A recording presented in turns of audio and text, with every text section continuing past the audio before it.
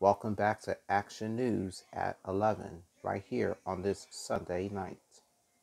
A person is recovering from a shooting that happened in the East Falls neighborhood. The shooting happened just before 12 o'clock midnight Saturday on the 3200 block of Crescent Street.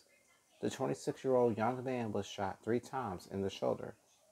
He is still being treated at Temple University Medical Center in a private vehicle. However, there's no motive for that shooting. And one final note, the Philadelphia Flyers lost that game to Winnipeg 5-3. They face off against the LA Kings on Tuesday night at the Wells Fargo Center at 7 p.m. in South Philadelphia for those of you who want to get tickets. And coming up here on Channel 6, for those of you who live in the Philadelphia, New Jersey, and even the Delaware areas, it is Action News Sports Sunday. And that's followed by a repeated episode of FYI Philly.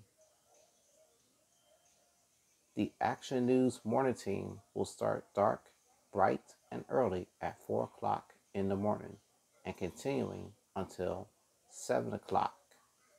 For everyone here, my name is William, future journalist of CBS, saying so long and thanks very much for watching on this super duper Sunday, January 22nd.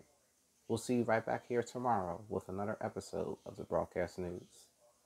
Stay safe and have a great week to the fullest. I'm out of here. Bye-bye.